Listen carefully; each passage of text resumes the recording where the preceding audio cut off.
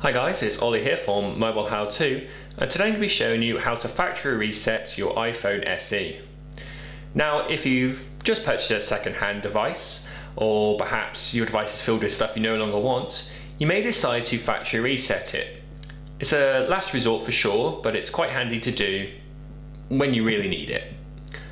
To do this, from the home screen, select Settings, scroll down until we find General, and scroll down to the bottom of this option to reset.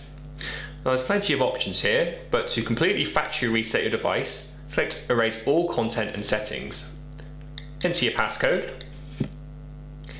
and then select the Erase iPhone option.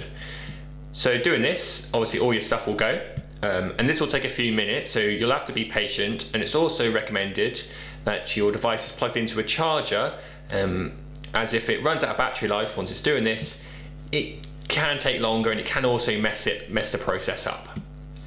That's all for today's tutorial. For more content like this, stay tuned to our YouTube channel or head across to mobilehowto.co.uk. Thanks.